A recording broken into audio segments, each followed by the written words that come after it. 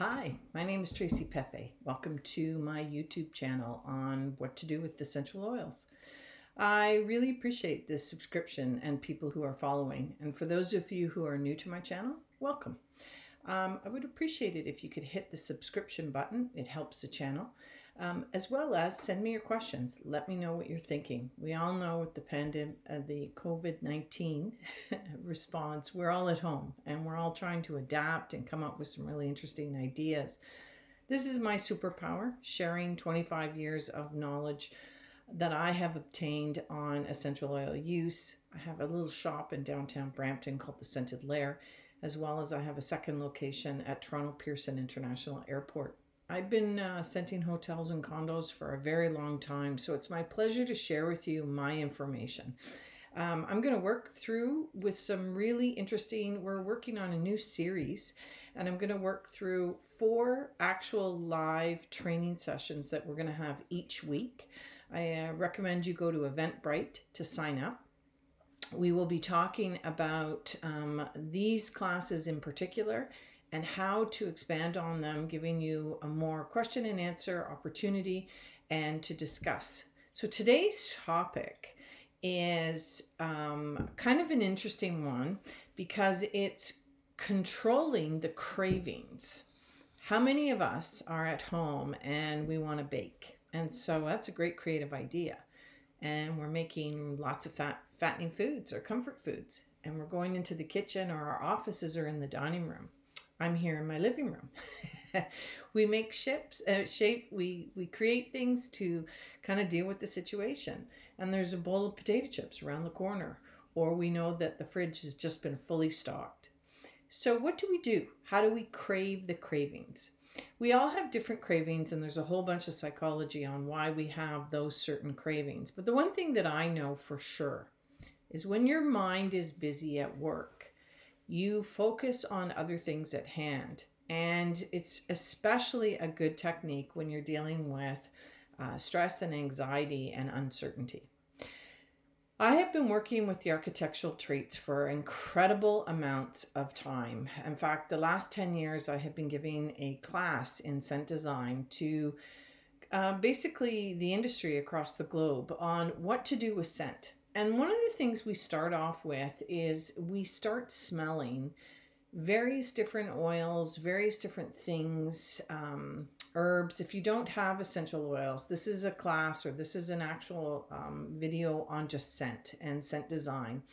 You can work with all types of different scents. So teas, flowers, herbs, cooking, spices, and obviously essential oils. But what you do with essential oils is you get about 10. 10 is a really good number to start with. Otherwise, past 10, your brain gets to a point where it can't take it any longer. You can get 1 ml. You don't have to actually get a full 10 amount. Even candles, say you have scented candles or tea lights, inexpensive things that you've had. Look around your home. I really want to encourage people not to go buy things, but I want you to encourage to what you have. So take the 10 cents and set them up across. And I actually, if you look in my video into the corner, I have a tray that I have a whole bunch of essential oils on, and I have a diffuser, and I use that as part of my creativity. I'm in the process of writing a book, and I'm in the process of coming up with content for the YouTube channel and changing my work and changing everything I do. This is not a new thing for me at all. So I appreciate all the positive feedback, and I'm getting better. I think the drop back is so much nicer. Trying different things. That's all you can do in this situation. So back to controlling cravings.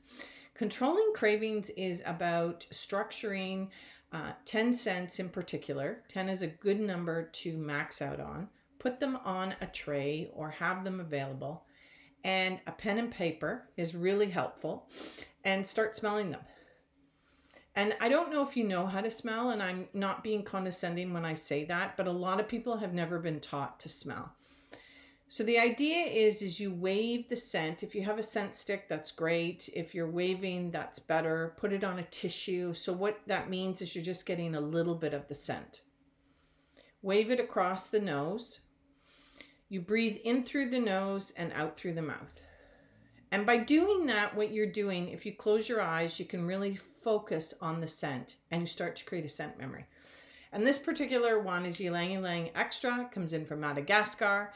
It's a heavy white floral. It's big. It's got a very bold scent. It's an incredibly creative. And what you do is you smell and you write the scent down. Say it's Earl Grey tea. And you smell it. And you start talking about what it reminds you of. And you start creating your vocabulary. Scent vocabulary is very challenging. It's not consistent. It's not across industries. So you just start writing and creating a description regarding this. Second time you go through and you'd go up to about 10. I guarantee you by the time you get to 10, whatever you were craving, you're not going to crave it anymore. And the reason for that is your brain is turning on the synapses of another part of your brain, which is causing scent memories, which is causing you to focus, which is a really interesting part. And all of that will help you if you are in the stage where you don't know what to write about, or you haven't kind of got to the point where you know what content. This is a great exercise. And it's really interesting if you have the opportunity to speak to people. If you do this with a girlfriend and a friend and you have 10 and they have 10 and you share and you talk. And what's going to happen is this is an incredible exercise to help people get through the controlling the cravings, but also stimulating creativity.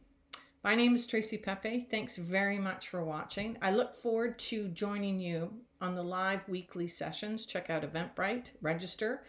And we have people all over the world. It's quite a fun class. People click in. Some are on video. Some just listen. Some participate. Some send me your questions. I'm here for you.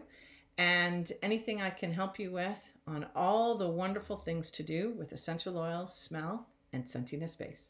Thanks again.